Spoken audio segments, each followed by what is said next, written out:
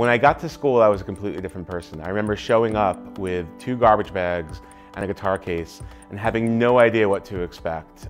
So my college experience was incredible. The combination of really starting to discover who I was socially, learning things that were opening my mind about, how the world works and how, history impacts who we are today.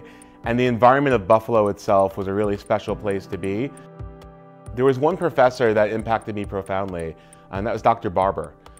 He was such an interesting storyteller.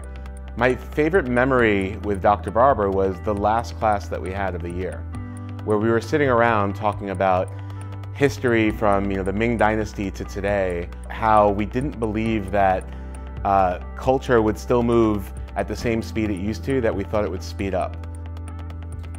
Working at Twitter is like working at the epicenter of culture.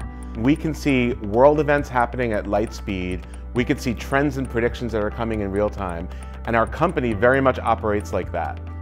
When you think about technology today, it's not just about what you can do, it's about how it applies to us and becomes a better tool for humans.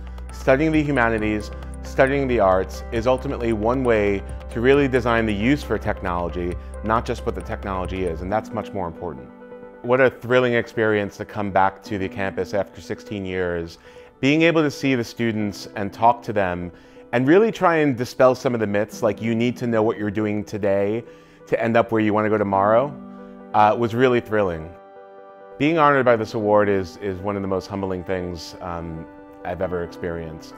Looking at the alumni that have been included and the current class today, I'm just thrilled, and my hashtag is humbled.